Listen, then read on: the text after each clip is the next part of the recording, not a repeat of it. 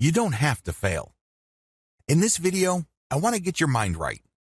You have to understand that if you're going to be promoting on Instagram, you're going to be engaged in a big deal. It's going to take quite a bit of your time, focus, and energy. I don't want you to fail. Unfortunately, a lot of people go into this in a very casual way. They think that it's all about following some sort of recipe or checklist. They think that it's all about taking actions in a certain sequence and things will pretty much fall into place. Boy, are they in for a nasty surprise. Things don't work out that way. You have to approach this with the right mindset. Otherwise, your chances of failure are going to be quite high. Follow the tips below so you can properly prepare. Again, you do not have to fail. You don't have to follow the pattern most of your competitors go through. You can succeed, but you have to get your mind right. Have the right mindset. The first thing that you need to understand is that you have to believe that this is going to work.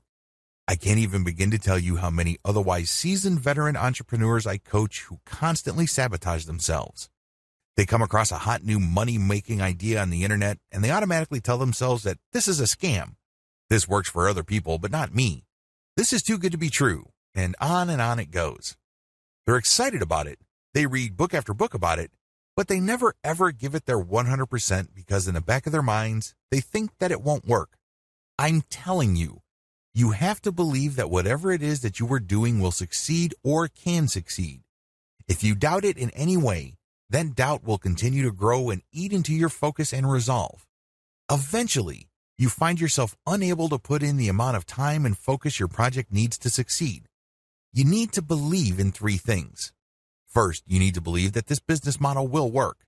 Second, you need to believe that you can make it work. I'm not talking about other people. I'm not talking about outsourcing the work.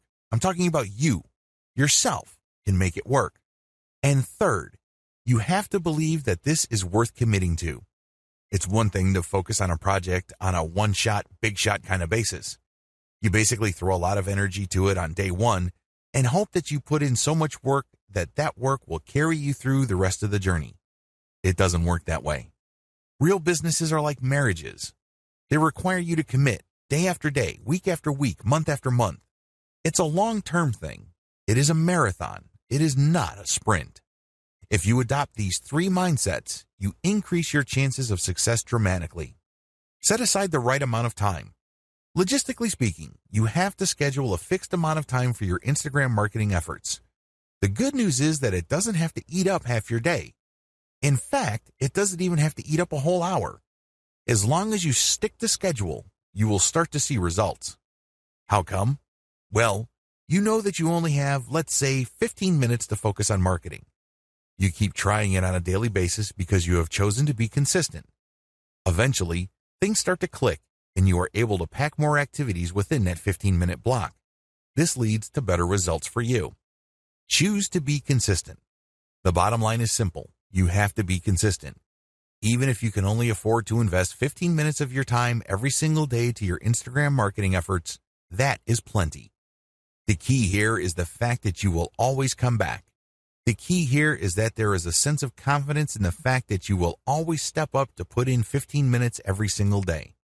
This can lead to amazing results because even though on the surface it doesn't seem like much time, the consistency makes you more disciplined. You're able to pack in a lot more focus and a lot more work within a fairly small time window. This leads to greater results.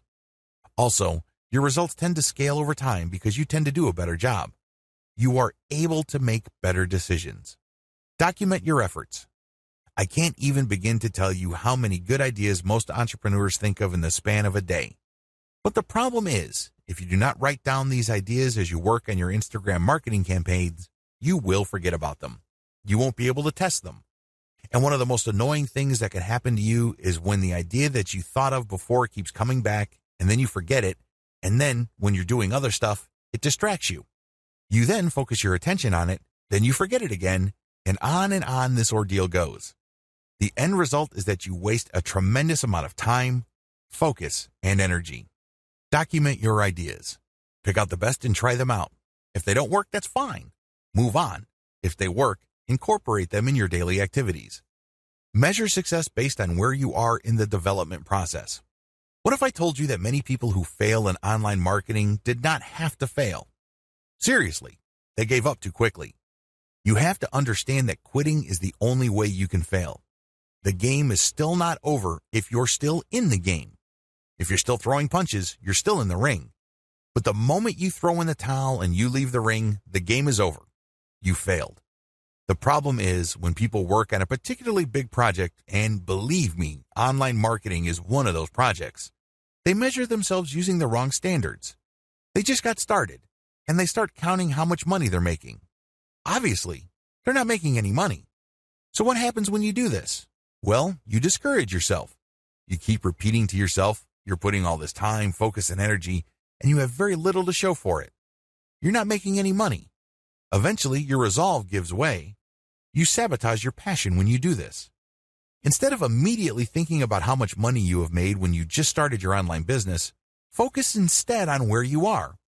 Measure your success based on the stage of development you're in. This way, if I just put up a website, my measure of success would be how many pieces of content do I have up? Are all the links working? Do I have a nice graphic? Is my website easy to find? Did I set up SEO correctly? Are all my products imported properly?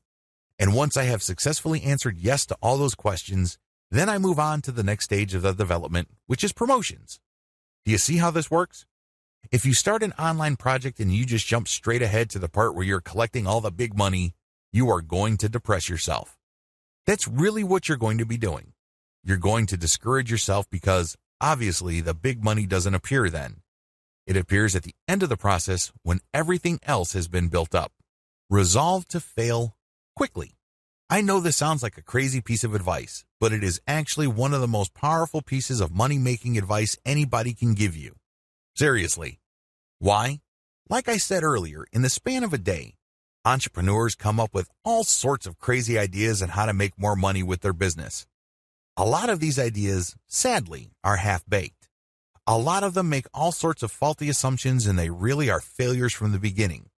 Now, instead of allowing yourself to get sucked in by all these ideas to the point where your focus and mental and emotional resources are drained, choose to explore the most powerful of them. Maybe if you have like 100 ideas in a week, pick 3 that you think have the highest chance of succeeding. Implement them in the next week. Put in all the right amount of time, focus, and energy. See if they actually work. If they don't, move on. Keep doing this until you find something that works and then scale it up. This is how you fail quickly. In this context, failure helps you because you keep throwing spaghetti at the wall. You keep experimenting until eventually you come up with something that works. When you find something that works, you scale it up, and this produces even more results.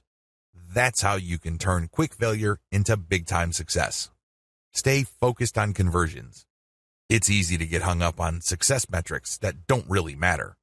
Seriously. The amount of traffic that you get ultimately doesn't matter. The amount of times people talk about your brand by itself ultimately doesn't matter. You know what matters? Money in your bank account. How do you get there? Sell more products. It doesn't get any simpler than that. That's the bottom line. This is why you have to focus on conversions. All your ad optimization, all your content marketing on Instagram, all your brand information, all of them must lead to conversions. Otherwise, you're doing something wrong. If you keep the ideas above in mind and you follow the tips that I've shared with you, you increase your likelihood of success. Again, you don't have to fail. You just have to have a game plan in front of you, and you have to choose to be consistent. This is a commitment. This is not something that you choose to do because it feels good. Step aside from your feelings and focus instead on your ability to commit.